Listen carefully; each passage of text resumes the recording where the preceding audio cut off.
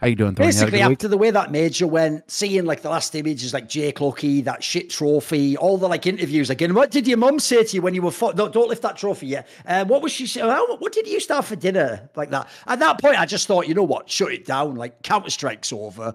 We're over. Well, look, I mean, we might as well. We could just go ahead and start talking about that right off the bat, because that is actually one of those things where throughout the major, I was wondering who was producing the show.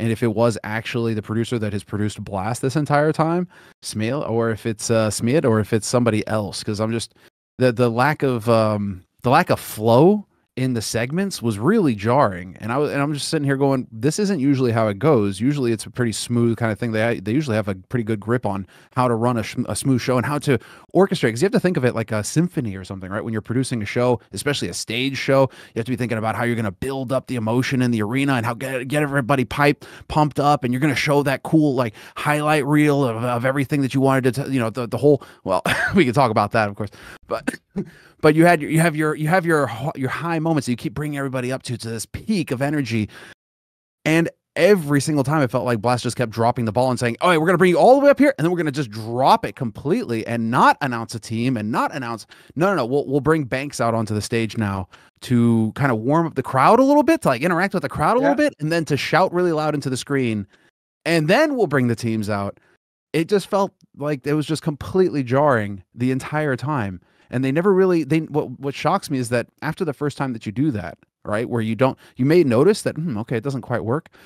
You would maybe pivot, make a change up the run of show, maybe bring the teams out first, and then, once the teams are out and introduced, then you bring James Banks out to I don't know, warm up the crowd a little bit while the players are getting set up. There's a little bit of downtime there. Cameras are moving around. Maybe you bring James out then to kick it off. I don't know, because there is going to be that drop off as the teams, do their walkout and then walk back to the stage and start getting set up. There's a little bit of a lull in the energy there before you're actually live in the game. I would think that's where you bring James out and actually start having him interact, or maybe a quick, pre-match interview, something like that. But it just felt very jarring the entire time. Like they kept fucking up that whole sequence, and it was really surprising to me, considering the experience in that production room at Blast. This isn't their first rodeo. I mean, they usually knock it out of the park when they run their event in the Royal Arena in Copenhagen.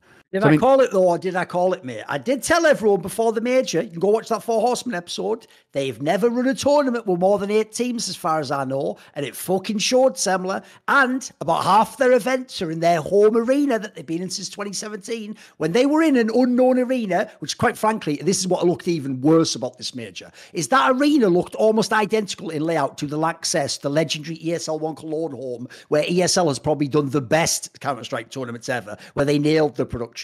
So first of all, that mythical Blast production, which used to be awesome, especially in the online era, and with all the small amount of teams in the Royal Arena, a lot of that just didn't make it, like we're talking about. Like, even beyond just the stage setup. Mate, one thing, look, ESL's also terrible for this. They were just as bad at IM Rio. But it is unbelievable, this thing where producers, I used to think they were fucking up, which is why I would rage tweet. I've realized now this is actually the protocol. In Counter-Strike, when you run the bomb site, is the tease. You have a protocol like, he looks here, I look here, the smoker comes in, I flash, you're anti-flash position. Yeah, like that in production. I can tell now it's the actual conscious decision that the second the last player dies, you cut away from the action to the player's face or the crowd or someone in the crowd with a sign. That includes, and this is a cardinal sin, but ESL does it as well, but they were terrible at Blast. Did it every time. They would cut away unquestionable diffusers from the CT, where there's only a CT left. He's diffusing the bomb, and on the timer, because we don't have the actual amount of seconds, we don't know, is that 4.5 seconds or is it 3.9 and he's actually going to fail even though he has a kit? And instead of having the tension, we would see a fan's face and then it would cut back like, oh, he won the round. And there was a couple, I'm not joking, where he didn't win the round. And you didn't see the bomb explode and them lose the round. If you're a casual fan, by the way, you essentially, hopefully the casters said it, you just came in the next round like, why haven't they got guns? What the fuck? He just won the round. That's mental. Because here's the problem with that. You have a million times in a Counter-Strike game you can cut to the crowd. For a start off, timeouts themselves are perfect for it. Then you have all the rounds where it's just a normal death at the end and you can cut away. They not only did it on the diffusers, they also did it on weapon saves where someone's come in with the terrorist, there's no time left, the CT peaks and they cut to the crowd. And sometimes they lost the gun. So they essentially just told them, Like, either you know nothing about Counter-Strike or forget you know anything about Counter-Strike. Always cut, no matter what, to the crowd. Now, this is the thing we've talked about in the past with ESL. It's just filleting the fucking live audience. Now, I don't know if their logic is by showing the live audience and how sick it is, you'd want to buy tickets. That seems like a bit of a reach, because I've always said, why would you cater to the 15,000 people in the venue if like 1.5 million are watching online? Like, you're on the online broadcast. Like the thing you said about banks, by the way, I'll give you a little bit of secret sauce if you don't know the industry, guys. You could have banks do all that while the analyst desk's going on the stream, and we don't know about it. That's just a hype man for the arena. That's fine. What he's talking about is some of the stuff you do in person is shit on camera. It's actually a concept, by the way, for my favorite genre of music in electronic music, drum and bass. If you ever go to a drum and bass night and you're drinking alcohol and dancing, you're in the floor, those MCs who just like spit a bunch of shit bars and say, get up, hype man, everyone go, drop the next one, rewind. That's sick in person. It gets the fucking crowd going. You don't have crowd mics on the mixes, you know. You hear everyone going, he's getting everyone revved up, you know, like to switch up to the next song. If you ever hear that when they record it and you're just at home listening on headphones, you're like listening to awesome music and boring, yeah. Yo man, what the fuck? You're like, shut the fuck, get it. Is there like a fucking track I can turn off? Get this cunt off. He's ruining all the music. This is the best music ever mixed all together. And this fucking guys talking over the top, doing like nursery rhyme level floors, like bow, selector, and a go, and a connection. Like, what are you talking about? And you've heard that shit in like the last mix he did. So basically, I think they kept blurring the lines between the crowd and the fucking live broadcast. And I also just think like, they just, you know, when we always used to say ever since 2020, that take that was the contrarian take, but the most popular take in Counter-Strike was like, I think Blast should get a major. You know what? Rewind, come out of a pot and punch yourself in the face. You fucking idiot. Blast should never have had a major. They had no business having this major. I'll even throw this out there. I think the only reason they had the major is because I looked, you remember on the broadcast on our watch party, I looked up, what is the name of this stadium? And it's just owned by the Council of Paris. Not even a company, just Paris itself. So if you don't know, between Macron and that, I'm almost certain they just got it for free or like pennies on the dollar. And that's why they did the event here. Like, this was actually whack. Like, what I dreamed of with a Blast major is it would be in Copenhagen, in the Royal Arena. You'd have all the shit. By the way, another thing on Blast was you'd have all this shoulder content. Blast only does comedy shoulder content or generic shoulder content. Like, they don't even do funny skits. I'll even give ESL that. Like, Blast just does silly stuff like, we guessed the player from just his name or something. Like, this is like little kid shit. Like, this is the last major. Where's the epic shit? Where's the like stuff about like where's like the feature about how Nico hasn't won the major yet? Where's the feature about what does it mean for Carrigan if he ends on 2 when Glaive isn't even there? What does it mean if fucking Na'Vi fixes everything and win with NP? You know what I mean? You didn't get any of this shit if you watched the broadcast. So I was so underwhelmed, mate. Like, we can get to the matches. They had their own, as usual, like a face at London. They had unfortunate luck with who beat who and the little teams going through and having no big names. That you can't control that. You aren't Valve. But the part of the production, that is your world. I'll tell you one thing about Flashpoint 2, Semmler. We had the shittest teams you can imagine relative to the top events, considering we were giving away $1 million. But we fucking killed the production, especially our part. All the content, the shoulder content. We had funny stuff, but we also had like legit stuff, real analysis, telestrator segments. We had it all. Like, I was so underwhelmed, and especially in the context, it's the last CSGO major. Like, what a whack way to end. And with the end on Jake Lucky on fucking stream, I'm out. What I was wondering about it is how much, because, when it comes to creating shoulder content, right, this is the justification that it comes down to with tournament organizers is, what's our return on investment for spending money on this content?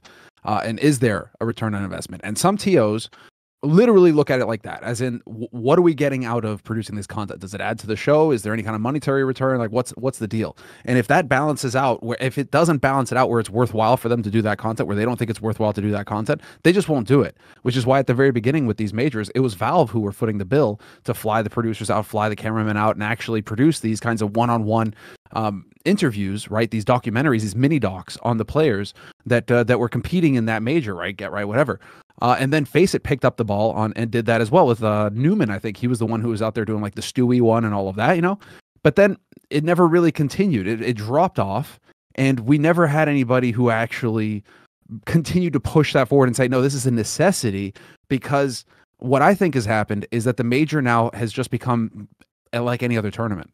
And so you have the TOs that are bidding to get these majors. And at some point, it shifted over from it being, or at least this is how I always perceive the major, and this is how us commentators always try to perceive the major and try to push when it came to a major, is that we put petty politics aside between TOs and between casters and between all of that. We put it all aside because the major is about Counter-Strike as a whole, the whole scene, the whole history, the legacy, everything. It all comes together. You push all the bullshit aside and you make the major a celebration of Counter-Strike in general. Like, it's supposed to be just this independent event that's just there to celebrate Counter-Strike.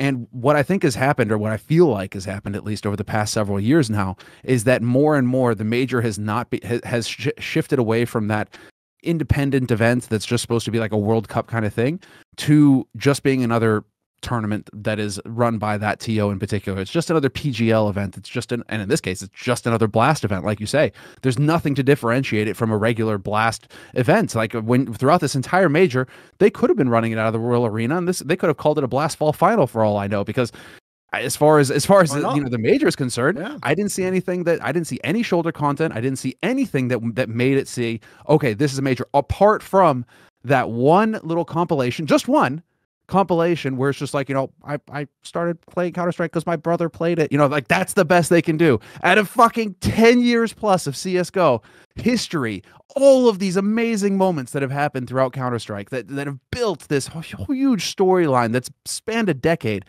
Valve have made billions of dollars off of this fucking game. Everybody's made money off of this game. Like, you could have done so much epic content, and you had the time to do it. You had months of lead up to this tournament to do all sorts of cool content around the CSGO and building this huge storyline, this huge celebration. And instead what we got was individual, like, sponsored content by booze companies for commentators, which, fine, fair enough. I mean, we've talked about trying to get more representation for commentators, or at least more promotion for commentators for years now. So it's just so funny that it's at the major that, finally, behind the scenes with Moses, actually doing some kind of content around the commentators. The only problem is it's the major. Like, you can't be doing, it's not about the commentators, it's about the players, it's about the game. The commentators are a part of that, but literally almost all of your shoulder content was just about the commentators. So this whole thing, and then the other one is obviously like, oh, look at this trophy that we made. Let me go ahead and wank off on, in this shoulder content piece about how we're so innovative, 3D printing, and then spray painting, and then lacquering our little dinky trophy, right?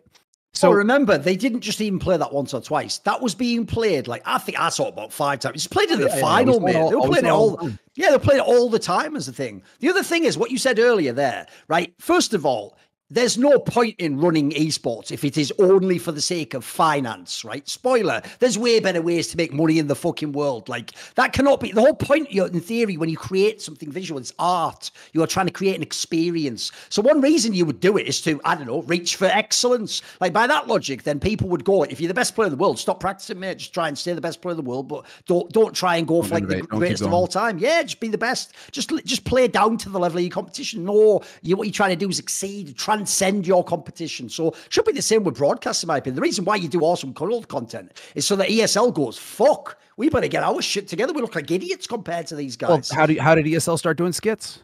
It's because Flashpoint came around. We started doing skits. They saw how the community were appreciating the skits, and they were like, "Oh, we should do that too." I mean, this is also why I know that it's absolutely just bad business by Blast. Blast doesn't know how to sell sponsorships. There you go. I said it. That's why they need to take like potentially genocidal sponsorships, like Neom, fucking 3 years ago. Because I can tell you right now, I know why we had our own little Valve type fucking profiles on players at Flashpoint 2, not even a big competition. We had a sponsor that was a direct deliverable for the sponsor. We tied it in, we sold them. We will go, we'll make these documentaries, and then when people love them, they're going to see your name and will associate that with your brand, that you're cool enough to sponsor it. By the way, you take a sponsor of your tournament, headset sponsor, video card, and you make it something like, the fucking sound of Counter-Strike, like the vision to be a great player, and that's like Ziwu, fucking Nico, Simple. You sell it to the sponsor. So at the end of the day, people who do production, people who do tournaments, you have to have someone who's as competent at business who can sell these. And I can tell you right now, this company, Last Free Nation, has sold sponsorships and deliverables like that. So if we could do it, you can't do it as a giant TO with 1.5 million views for a fucking match. So I just find that whack. And also, like I say, especially because it's the last CSGO major, the last one, you had to nail this shoulder content. You had to make something, by the way, iconic that, like, let's say someone in a few years just stops watching CS. They'll always be able to go back and say, oh, this was how it like ended. This is like the capstone to the narrative about it. You didn't get any of that. Like the joke is Zero did win on home soil in France. And was there really even anything about that? What the fuck was this tournament, you know? No, just like the how'd you miss that? The analysis, the analysis desk bringing it up every now and again. Yeah, but that was about the extent of it, right? Which I guess is, I mean, I guess that's the stopgap, right? And that's the way to get around it. If you're Blast, it's like, oh well, we'll just count on the talent to tell that story over and over again. We don't need to do anything extra. See more cool, funny, interesting clips based on topics from my content? Well, subscribe to this channel then, or be a pleb and don't.